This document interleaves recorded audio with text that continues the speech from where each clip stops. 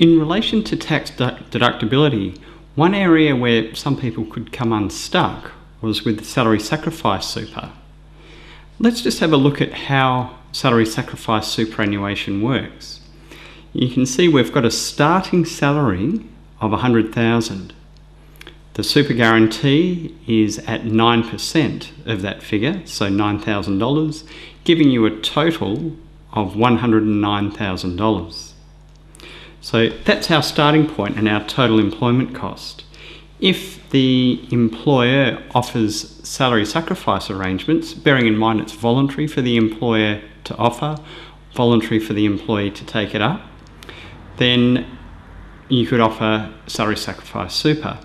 In this case, this employee has elected to drop their cash income from $100,000 down to $80,000.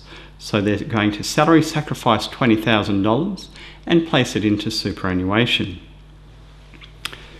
So obviously the employee is focused on retirement and wants to pour as much money as possible into superannuation. So I guess age 60, retirement age, can walk out the door and then take out the money tax-free. So you can see their gross salary is adjusted from $100,000 down to $80,000, and the $20,000 salary sacrifice into superannuation has been added on to the existing $9,000. So our salary becomes now $80,000 in cash, $29,000 in super, and a total employment cost there of $109,000. So you can see the overall employment cost hasn't changed. All we're doing is just changing the mix between cash and non-cash benefits. But as a result of this arrangement, we've saved PAYG on the salary line of $8,300. By the way, that's just $20,000 multiplied by the marginal tax rate of 41.5%, so that's the 8.3.